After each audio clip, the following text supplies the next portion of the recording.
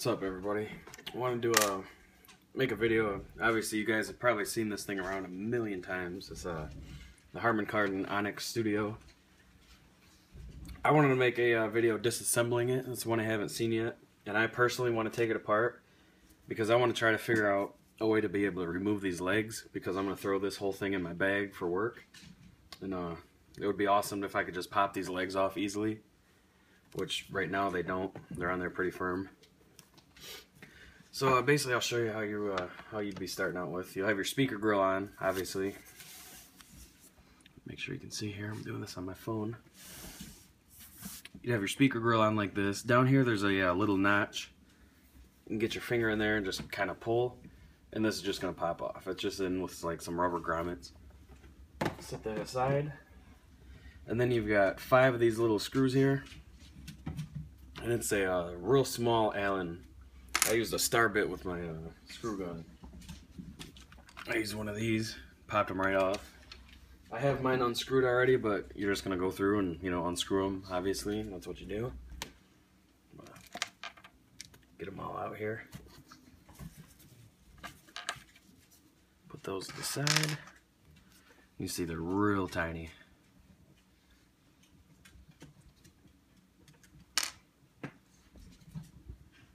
So after that, it should essentially just open right up. Yep. Just real gently. There's a lot of wires in here, so guys, quit barking. Sorry, my dogs are all out here. I'm gonna disconnect these wires. Most of them should just pull right out. If not, a little flathead might help.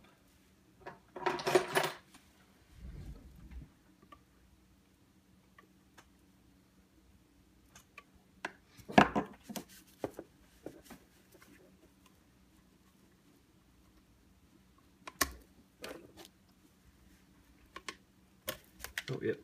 Okay, there we go.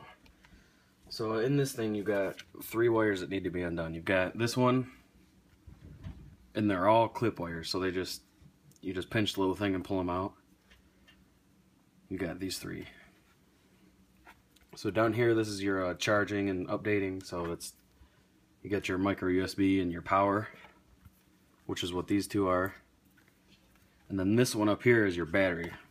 It's a surprised at how small that battery actually is for this ginormous device. Then in here you got your speakers and your motherboard and all that.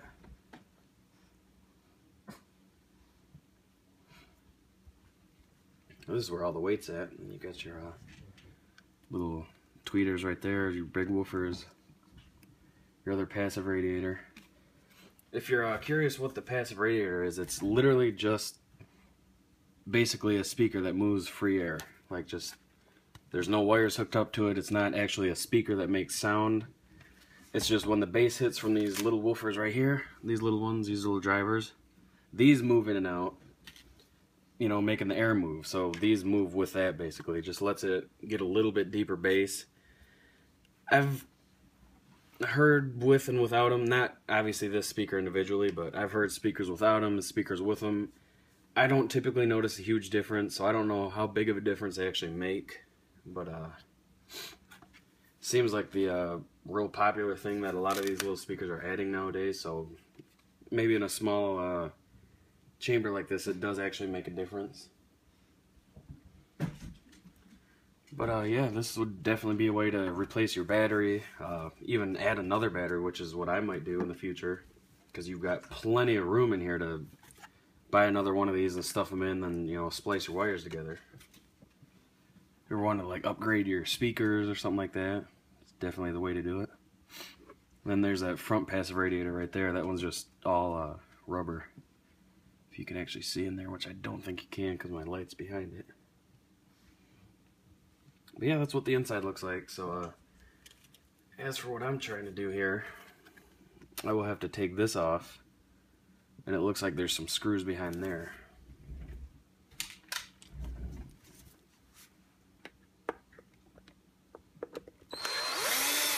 Same size screws, cool. I like that when something uses all the same size. I hate take something apart and you got 40 million other screws in there.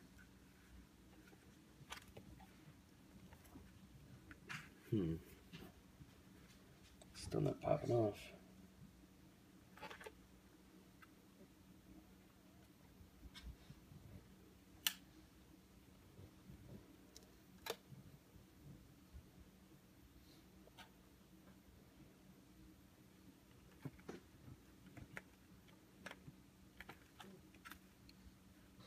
I don't want to force it and break it, but took those screws off, it's still not coming off.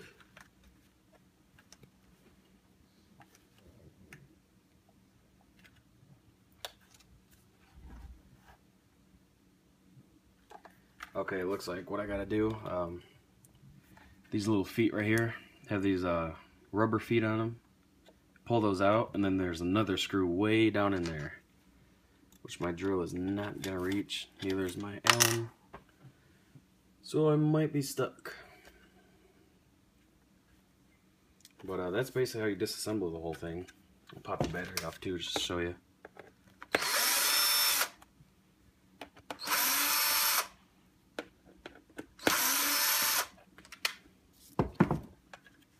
Pop that cover off, then you got this little tiny battery that powers this huge thing for supposedly 5 hours. That's crazy.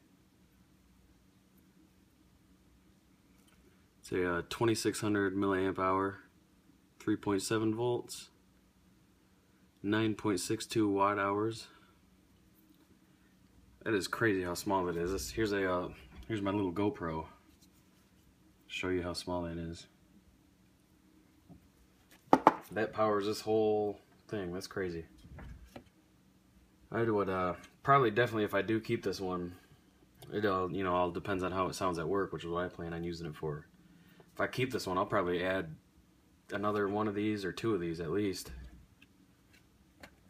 Man, that would be some crazy battery life on this loud thing. So you just put that back on, put your screws in.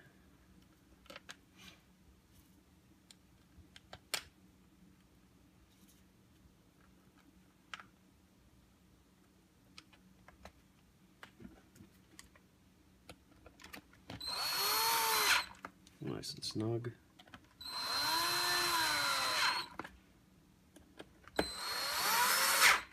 You don't want to crank these things down, just make sure they're nice and snug and not going to loosen up at all. And then to put it back together, you basically just reverse it. Make sure I can show this here. You're going to plug this one in. Okay, yep. I had it upside down, that's why. This big one right here plugs in right here. Make sure you can see that. Sorry, I'm not even looking at my phone here. This big wire right here plugs into this one. This little black one plugs in over up here. It's black as well.